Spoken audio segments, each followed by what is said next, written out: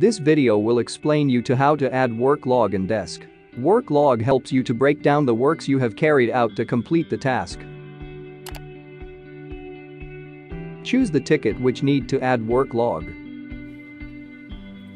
Click the Start button to start the task.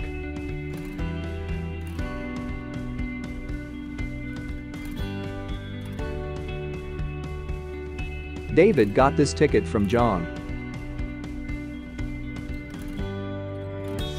Description shows details about all the tasks to do in this ticket.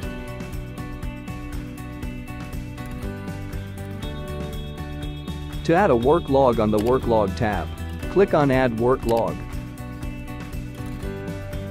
You can add end date and start time of your work.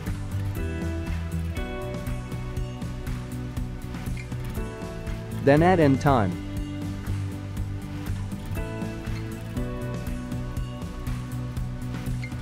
Enter task you have completed during this period.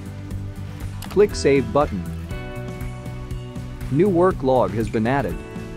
To view work log and ticket, click Work Log. Click View Log. Now you can see the work log you added.